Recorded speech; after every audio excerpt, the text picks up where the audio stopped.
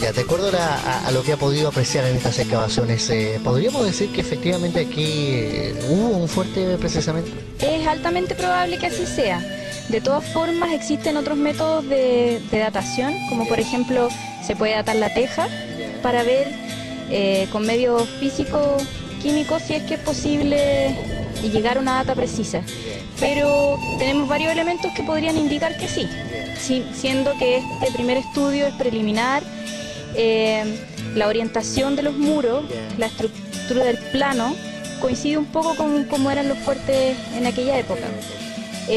Las dimensiones también de la construcción y el estado actual de la estratigrafía, que se dé tan profundo, que haya habido tanta intervención, que haya depositación, el hecho de que anteriormente aquí existían árboles de más de 100 años, nos indica que esto podría llegar a tener 400 años, como lo indicarían las fechas históricas que remiten a la construcción del fuerte. ¿Qué etapas tiene o qué etapas presenta un trabajo como este, por ejemplo?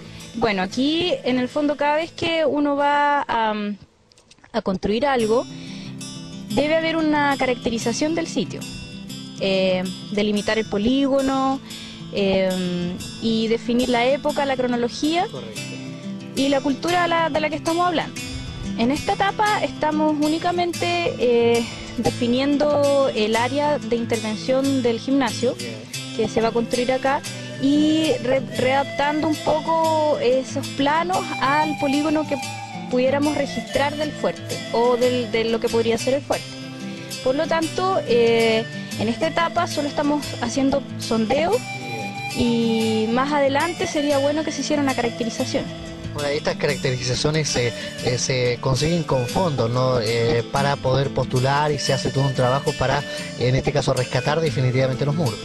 Claro, por ejemplo, una empresa grande que fuera a construir, no sé, un mall, debería entrar al sistema de evaluación de impacto ambiental, por ejemplo. En ese marco, la ley exige que se haga esa evaluación previa.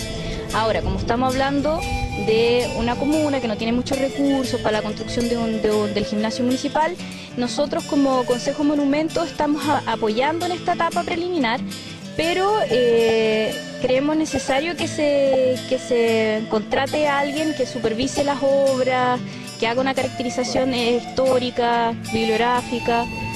¿Se entiende? Correcto. Ahora, ¿las medidas más o menos de este fuerte condice con los que tradicionalmente se han construido en esta zona? Sí, no tenemos claro todavía cuál es la dimensión total de estos cimientos y estos muros, por lo tanto yo no podría todavía entregarles información. Ahora, ustedes visitaron la cueva que hay precisamente a los pies del cerro. ¿Qué les llama la atención?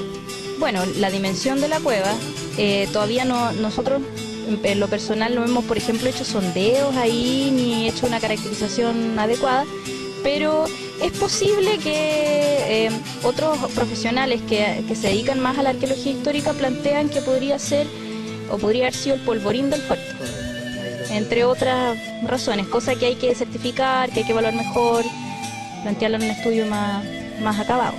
Perfecto. Ustedes entonces van a estar hasta, digamos, sondear digamos, el tamaño, la dimensión del fuerte en estas excavaciones y luego, obviamente, ya...